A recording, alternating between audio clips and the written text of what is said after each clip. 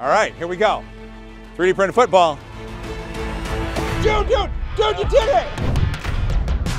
Hey, it's Joel, of course. I am not at home in my studio. I'm in spring break capital of the world, Portland, Oregon. And I'm here at the home of the Portland Pickles with Bender. Hi. Hey, Bender, how you Ready doing? to go. And I'm here with NFL legend, Jon Ryan. Thank you, thank you. Jon Ryan, a punter, was known for his powerful leg. Jon Ryan from about his own 16. This ball goes a mile. Now, he's famous for his arm. Gonna float it for the touchdown! Seattle back in it! So Bender, first to you, we had an idea, right? Yes, yeah. And I had these 3D printed footballs. You came to the studio, you saw them, and we sort of conspired a bit. Yes. What happened next? Well, you can 3D print anything. You've been so far ahead of the curve on everything. And I happen to have Jon Ryan's phone number in my phone. Let's find out what's going on. Let's see if he has the schedule available. And here we are at his Portland Pickles Stadium. Pickles. Oh, I love it. And here we are. We're going to see if he can kick the ball with any sort of consistency that he's won a Super Bowl with this one. Right. Now, let me borrow that one for just a sec. Hey, Jon. Hey. This is an NFL football replica, you said, right? And this is a 3D printed ball. Now, I'm going to hand that to you. In our conversations, you've actually had some 3D printing experience, right, with the Pickles? We do with the Pickles. We do everything from Christmas ornaments to jewelry for our mascot. You know, we've done a lot of little things, and it blows my mind every time because this is something that's over my pay scale, over my pay grade, and just really interesting to see the kind of things they can do with it. Now, with 3D printing, you obviously have held these things that have been produced for the Portland Pickles. Now, this is the first 3D printed American football you've held, right? It definitely is. What are your thoughts right off the bat? It's interesting. I think it's really cool. I think there's a lot of things with this ball you don't have to worry about that you worry about with a leather football in different weather. So I'm really interested to kick this. Oh, okay. Well, here's your NFL replica. What do you notice in the difference right away? It's a little heavier. A little bit. This ball is a little fatter.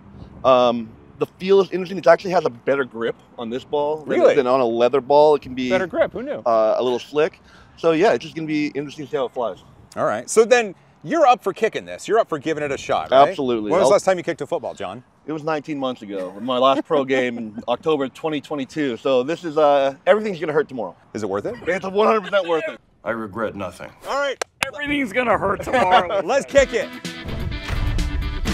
Now with this football, there are the grid side and there is the solid skin side. Will you be able to test both sides? Will you be able to for sure.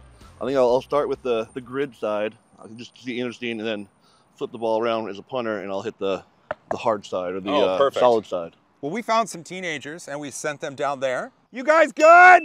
Yeah. 3D printed football. You've got two different panels here.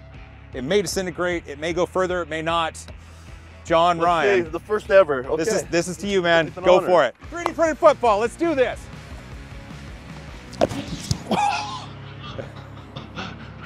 Did you see a little ball, all the material come off? Yeah, there's some material that came out. All right, David, throw it back. Let's take a look at this.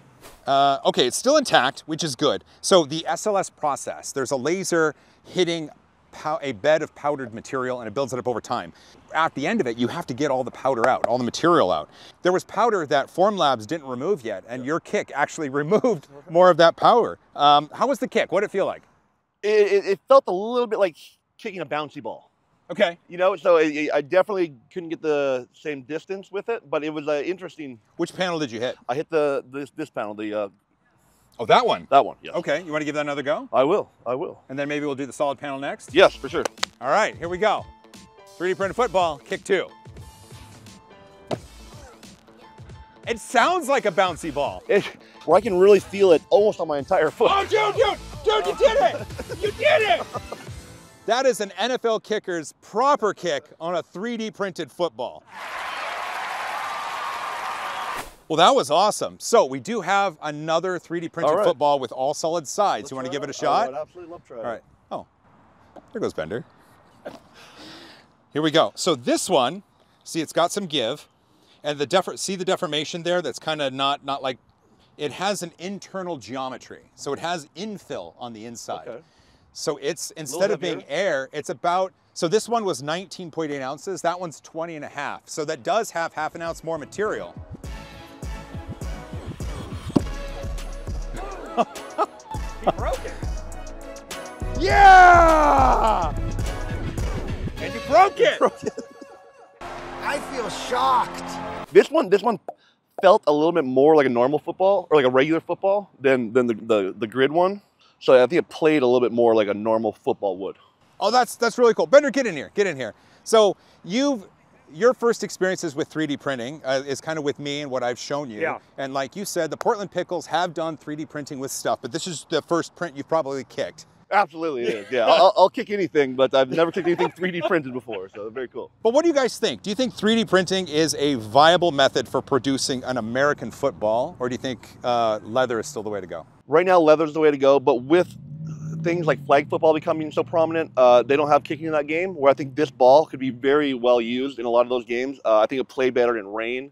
I think it might be beneficial to go with a 3D printed ball in a game like flag football. Okay. Well, and looking at this one, if you have a grid structure, you could put a light inside. So if you're playing flag football at night, maybe you could have LEDs and the ball could be lit up. That'd and be really cool. You know, that'd be kind of cool. Formlabs, it's now up to you.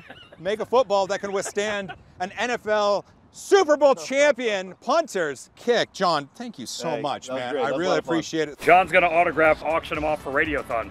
That's amazing. Not many people get to do that. Yeah, they'll bring a couple bucks for Radiothon. Yeah, What do you think? I think so. Look at that. Thanks for watching. If you made this far, you're awesome. Don't forget to hug each other more, fight for a cause you believe in, and kick all the things. And as always, high five. Yeah, you want Take one one too? of those? There it is. Nailed it.